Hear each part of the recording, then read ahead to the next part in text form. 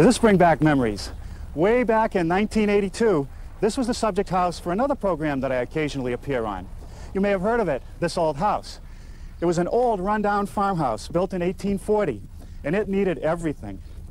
It took us about 9 months to fix it up, and when we left, it was perfect, just like it is today. Now down below, I built in plenty of storage, enough for over 10 cases. And above that, an open storage area for wine glasses and corkscrews. On the end, I built some larger shelves to store the magnums. And above that, a small shelf, and then one big display shelf at the top. Now let me show you how the system works. You would open up a case of wine, put one bottle on display, and right below it, put half the case, and then do the same thing on the other side. Now I built ours out of redwood, and it's really a lot of small slats and pieces of wood. I want to start building the storage system first. There's a 1x2 on each side and a 1x4 down the middle. It gets notched out to receive these cleats that support the bottles. Now, before we work with any power tools, let's take a moment to talk about shop safety. Be sure to read, understand, and follow all the safety rules that come with your power tools. Knowing how to use your power tools properly will greatly reduce the risk of personal injury. And remember this, there is no more important safety rule than to wear these safety glasses. Now this project is all about repetition. There are dozens of parts to cut the same length. And this is where a saw stop system for the miter box comes in real handy. It has a built-in tape and a stop which can be easily moved and set at whatever measurement I want. This first measurement is 29, and this means I can cut piece after piece exactly the same.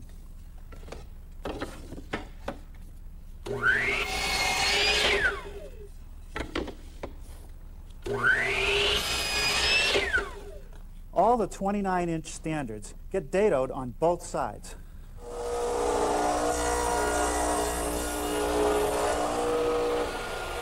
Now over here at the radial arm saw, I've installed my stacked dado head cutter to start making those dados. The first cut is the one closest to the bottom of each standard, and take note that I'm ganging the standards together. I'm cutting 4 at a time. I align the end of each standard with this first indicator mark for that dado. Now to keep everything aligned, I'm going to slip in a scrap of wood and slide it down to the next indicator mark, which is right there, and I'll repeat that step 5 times.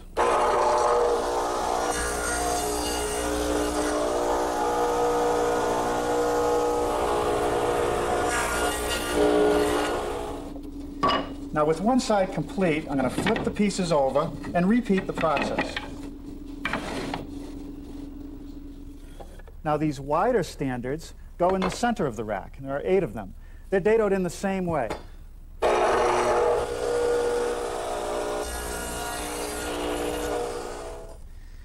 Now I'm ready to start working on the end standards and the center standards.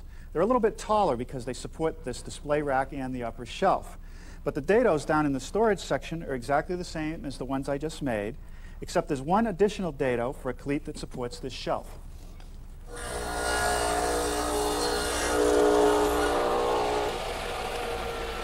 Now these are the 4 end standards, and they only get dadoed on one side.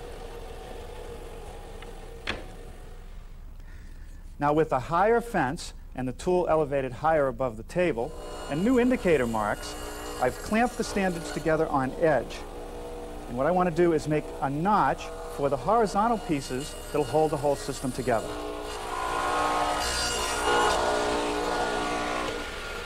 Now here's a group of 3 1x4s that are the center standards. And I've just made a notch on each side at the top area to receive a cleat that supports the display rack.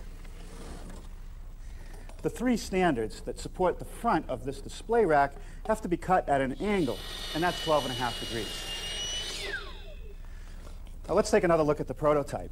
The next thing I want to manufacture are the cleats that actually support the bottles. Each cleat is 3/4 of an inch thick, 7/8 of an inch wide, and 24 inches long. Because there are so many cleats to make, it's worth setting up a system to cut them in multiples. So I've attached a scrap piece of 1x4 to my fence, and that allows me to cut 4 cleats at a time. I've turned my saw to 45 degrees to cut the bevel on the end. Now you'll notice that I did not cut it to a point. There's actually about 1/8 of an inch of flat material left. All right, an even 100. All the remaining cleats that support the bottles are not beveled. They're just cut square. and I think it's a little bit easier to show you what's happening with some loose pieces. Here's one of the standards with a notch at the bottom to receive a rail which will tie the standards together. There's a little bit of a problem. If I tip it back, you can see that there's a void in there, and that makes for a loose joint. So for each of the cleats, I rabbited the end so that there's a little bit of material left which will slip into that void, making a much tighter joint.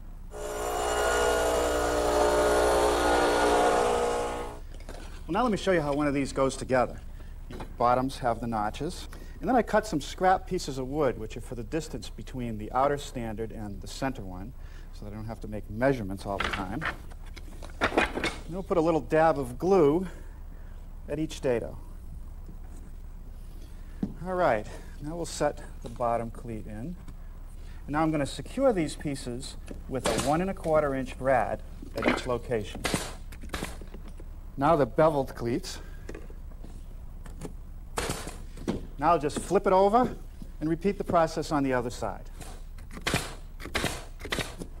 Well, for the last few minutes, I've been building the two end and center frames. The end frames, of course, only have standards on one side, and the center frame, which is the last one to build, has standards on both sides. The techniques for assembly are exactly the same as what I used earlier. For the last few minutes, I've been working on the 5 cross pieces that connect the standards. You'll note that the back has been dadoed for every standard location. I'm going to make one design change. For the top cross piece, I let the dados show through on the prototype. I think I'm going to rabbet the top edge so that the shelf will conceal those notches. Well, now for a little assembly. We'll start with the center cross piece, a little glue, and some 1 1/2 inch brads.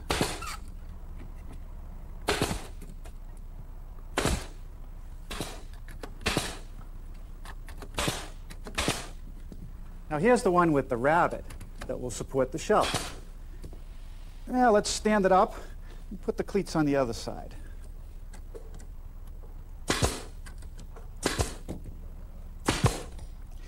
Now we're ready to start working on the base, and underneath all this redwood is a heart of plywood around which I can bend the final pieces. Now I start out by taking 2 pieces of 3/4 inch plywood and attaching them together with screws. Then I've done the layout. By cutting both of them at the same time, they'll be identical.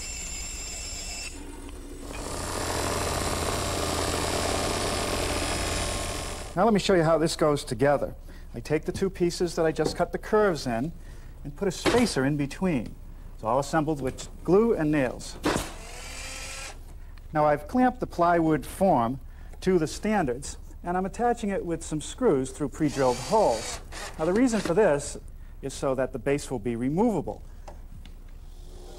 Now here I have a piece of 1 by 6 that I'm going to use for the base, and the only way I'm going to be able to bend it around the plywood form is to make a series of kerf cuts almost all the way through the piece. And hopefully when it's done, when we bend it very slowly, it'll conform to the plywood and not break. Now with my radial arm saw tipped to 45 degrees, I'm going to make a miter cut on each end of the base. Now the first thing to do is to secure the base just where the kerf meets the kerf.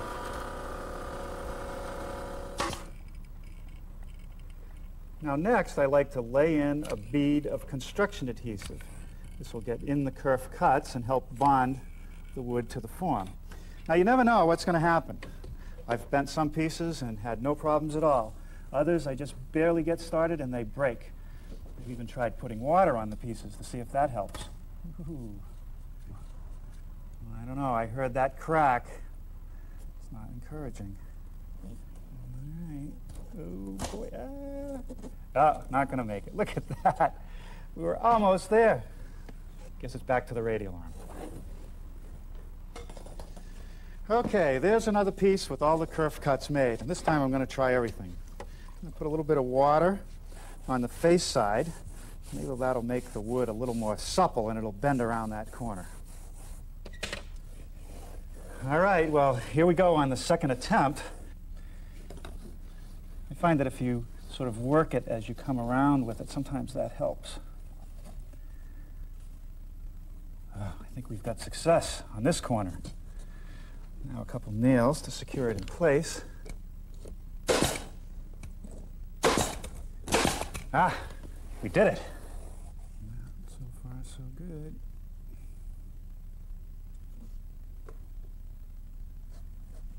I think we got it. All right, now we're ready to set the other piece, but I can't nail it in place because I'm going to actually have to do this twice. I'm going to have to bend it once to mark it and then bend it again to install it. So prayers would be appreciated. That's going to go pretty well. All right, now I got to get a mark. All right, now I'm down to the last corner, and I'd sure hate to lose it now. Okay, let's get a mark, make a couple cuts.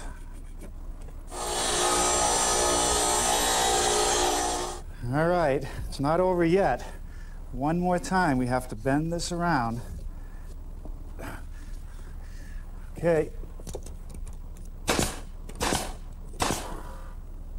All right, we're on a roll. This is not going to break.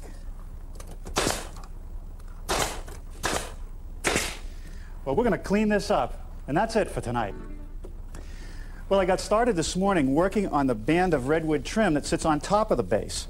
There are straight pieces on each side and a curved piece that fills in the corner. The only tricky part is the curved piece. The side pieces have been cut at 22.5 degrees.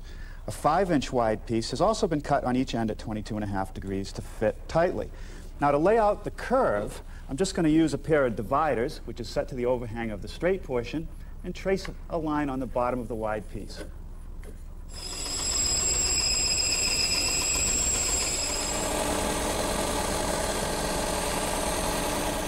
Now, to strengthen the joints, I'm going to use a new glue.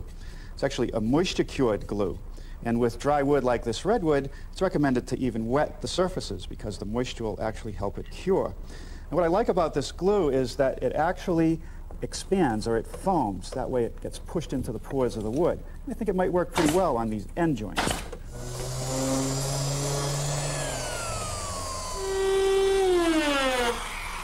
Now, to ease the corners on the trim, I'm using my laminate trimmer router, which is set up with a 1/4-inch radius roundover bit. And I like to use this compact router to fit into tight places. Now, here on the ends of the wine rack, I'm using some 5/8-inch thick slats to close in the end. And there's a 5/8-inch space between each one, so I'm just using a scrap as a spacer.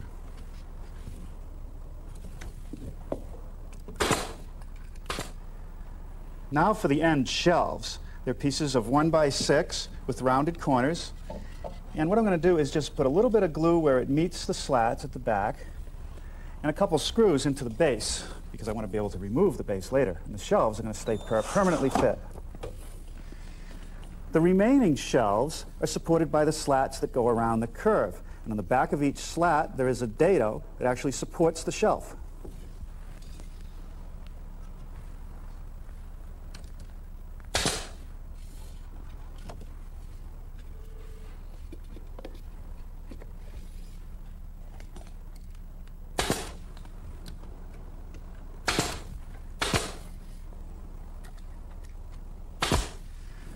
Now, at the front edge of each shelf, there's a 1.5-inch wide piece that fits between the curved sections.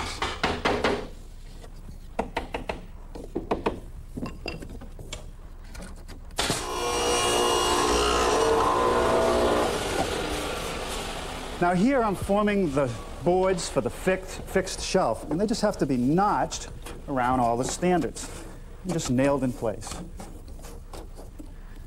Now, there's no attempt to make this shelf look uniform, just individual boards nailed to the cleats. No glue, no biscuits. Now, there are 4 support cleats that hold a display rack. The ones that meet the center standard are slightly beveled at 12.5 degrees, and the ones that meet the short standards are just cut square.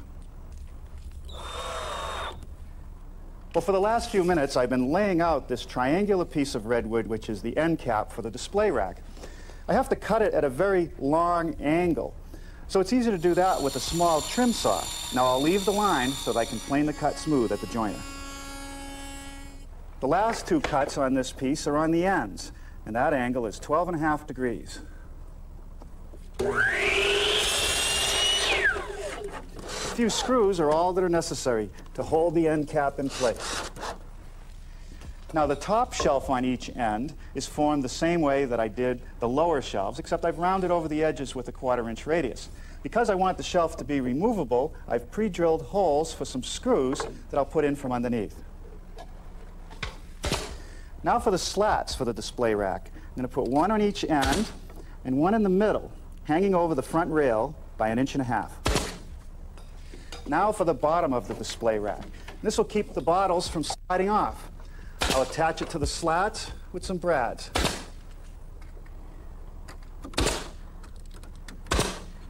And here are the remaining slats. Now I want to make the cleats that hold the upper shelf, and they have an angle cut on the bottom. I suppose I could use the trim saw, but it's short enough that I can actually use my miter box if I make a jig. The jig holds the piece square to the fence, and this little stop holds the piece from sliding through after it's cut.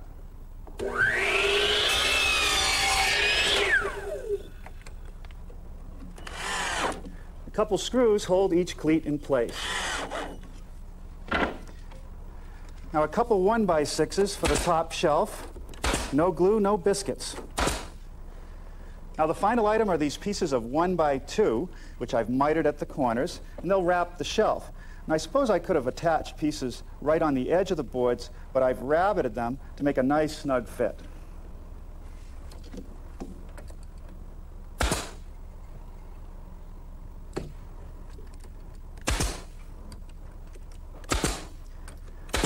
Well, I'd say we're just about ready for a wine tasting. Right over here. Well, I must admit it was a bit of a challenge getting the rack down the cellar stairs. And as you can see, I'm a bit limited on headroom. But finally, a place to properly store the wine. No longer is it sitting in cardboard boxes that are moldy and falling apart. And I know where everything is. Now, I've had quite a few requests from friends for this rack system. In fact, I heard the local wine store is interested. So I guess this is an idea that a lot of people are interested in. Norm brings a little light into our lives tomorrow at 6 in the new Yankee workshop when he turns his attention to table lamps. Welcome to you if you've just joined us on Discovery Home and Leisure. Coming up next this afternoon, we join boat builder Anton Fitzpatrick for Dreamboats.